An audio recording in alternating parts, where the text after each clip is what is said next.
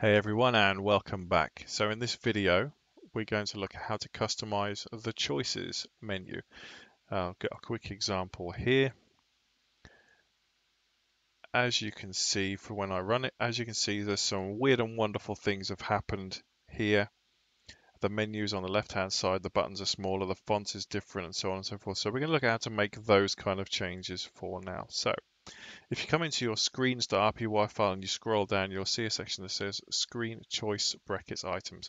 What this means is that this screen has a list of items passed into it. The items in this case being our menu choices and their subsequent outcomes. We've got a style prefix at the top, which we're saying choice. So what it's saying to Ren'Py is that any style with choice at the beginning of it is relevant to this screen. Then the screen itself is really simple. It's just a V-box, a vertical box. What that means is that the items within the box are stacked vertically. And we go through a loop for all of the items in the items list, create a text button. The text displayed will be the caption. The action will be the action assigned to that button. Now you don't really need to worry about that for now. All you need to really worry about is the fact that it's just a V-box with a list of buttons in it. Now we come down to some variables. We can see the choice VBox is a VBox, fantastic. And then we've assigned some properties to it. Now, as you can see, I've already changed the X align. It should be 0.5, but I've changed it to 0.0 to move it onto the left. So if you wanted to change the position of this, you could simply just change this variable. For example, if I wanted to put it on the right-hand side of the screen, I'd change that to X align 1. And it will now be over here on the right hand side of the screen. Fantastic. Or alternatively, we could just comment that out and we could change it to XPOS and we could put it at a specific set of coordinates. So let's say we want to put it on 600 pixels across the screen. And when we run it again, we will see that it is now at 600 pixels across the screen, as well as the Y coordinates, which have already been provided by Ren'Py's defaults, which is YPOS 405. But I'm going to just leave that with X-align 0.0 because it's okay on the left-hand side. And then the Y anchor, what we're saying is that it's in the middle, basically. The items within it are in the middle, is what I should say. Now we've got a spacing here, GUI choice spacing, which is part of the definition for the choice VBox. But this variable is obviously defined within the GUI.rpy file. So we'll go to GUI.rpy, and here we are, choice button, but it's not here. So we need to go and find this variable. So we're looking for GUI.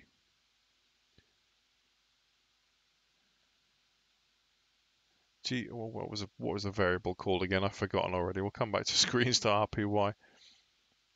GUI choice spacing. So we come back to GUI. So we're looking for choice spacing around here somewhere. Or we could alternatively just put choice spacing into our search box and there we go. Boom, found it. As you can see, I've changed it. It's set to 8 pixels. Before it was set to something wacky like 50. So you can change that. If you wanted to, you could set it to 0. We'll save that and we'll see what happens when we have that set to 0.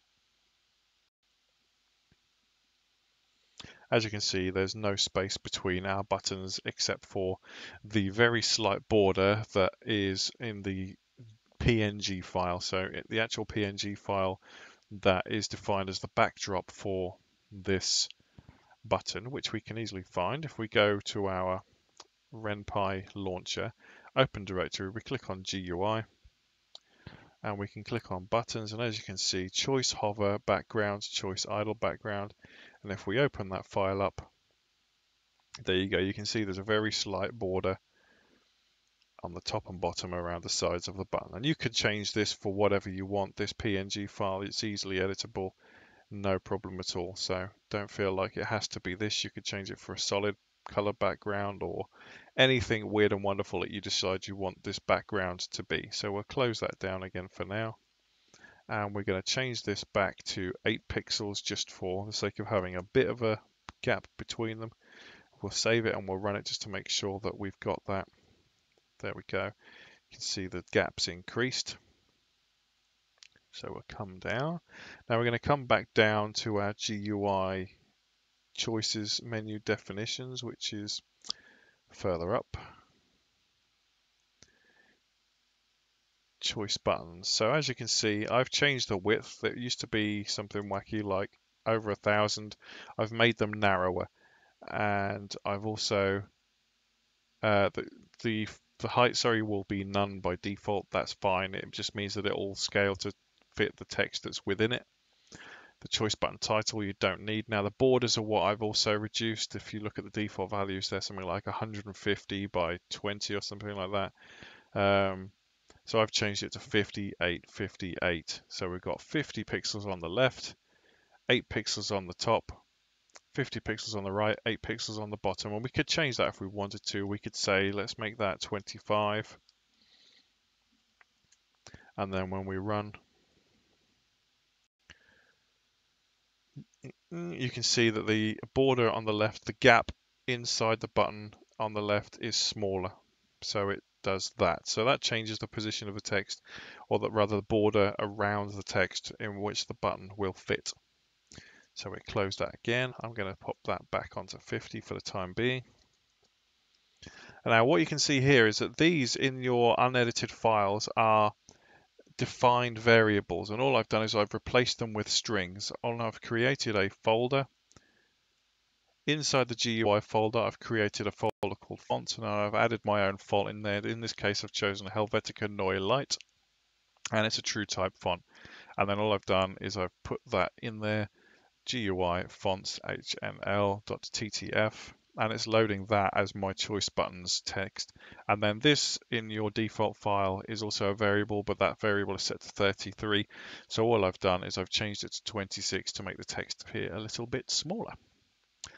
So the choice button text align in your default file will be 0.5, and I've changed that to 0.0 to make the text justify to the left side of the button rather than the middle.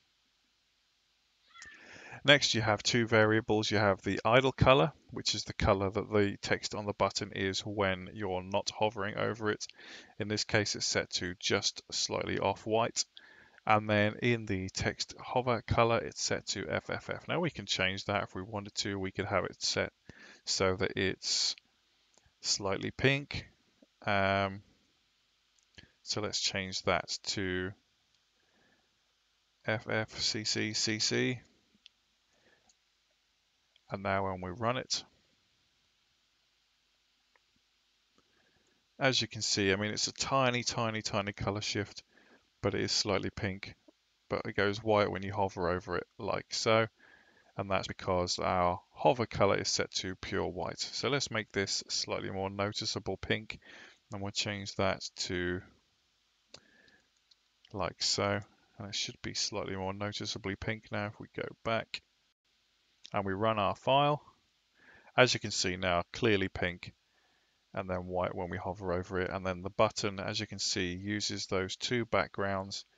So we've got black when we're not hovering over it, and then this orange when we are hovering over it, like so. So these are the two files that you'd want to edit if you wanted to change the backgrounds to the buttons. So there you go. And that really is all there is to it, editing the GUI choices menu simply just by making those slight changes there. So I hope you found that useful, and I look forward to seeing you in the next video. See you soon. Bye bye.